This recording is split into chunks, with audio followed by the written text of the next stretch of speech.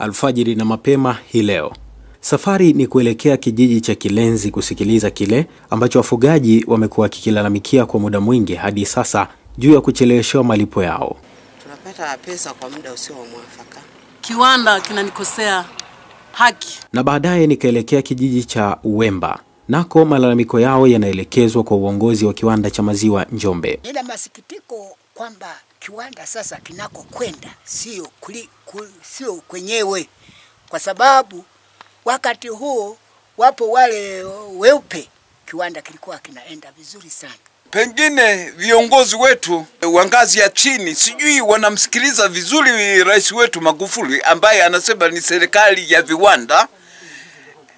Kiwanda kukisimamia vizuri wananchi wanufaike hakuna.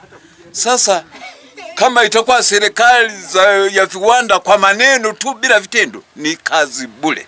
Miongoni mwa vipaumbele vya serikali ya awamu ya 5 ni pamoja na kuhimiza juu ya maendeleo na ukuaji wa viwanda ili kuifikia Tanzania ya viwanda. Kwa mchango wa wafugaji hawa ni kuhakikisha kwamba wanaifikisha Tanzania kwenye sekta ya uchumi wa viwanda. Lakini wanaelezwa kwamba huenda hili lisipotatuliwa mapema, viongozi hawa wa viwanda wanaweza kuwa kikwazo mojawapo cha kushindwa kufikia matarajio hayo. Tuna masikitiko makubwa sana. Kiwanda kimoja kinatoa bei mbili. Kwa mfano, kijiji cha Utalingolo wanapewa shilingi 700 kwa lita. Sisi hapa Uwemba tunapewa shilingi 560. Nayo tunapata sio kwa muda mwafaka. Lakini sasa inachukua karibu vipindi vitatu, manake karibu miezi 2-3 watu wanakuwa hawajachukua hela. Kwanza bei zake haziridhishi.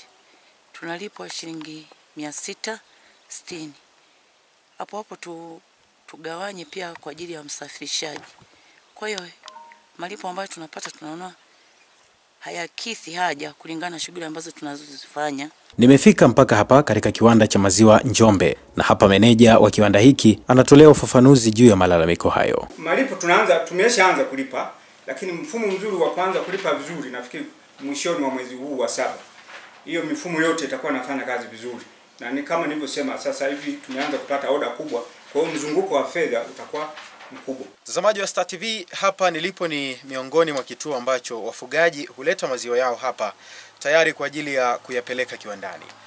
Kwa mujibu wa maelezo ya wafugaji hawa ni kwamba kiwanda hiki kimeonesha kuwadidimiza kwa namna moja ama nyingine kutokana na kuwepo kwa bei tofauti, lakini pia ucheleweshwaji wa malipo kwa ajili ya kuhakikisha kwamba wanaendelea kuihudumia mifugo yao, lakini pia kuendesha maisha yao ya kila siku. Dickson Kanyika, Star TV. Bofya kitufe cha subscribe kisha gusa alama ya kengele kupata taarifa za Star TV muda wote wakati wowote.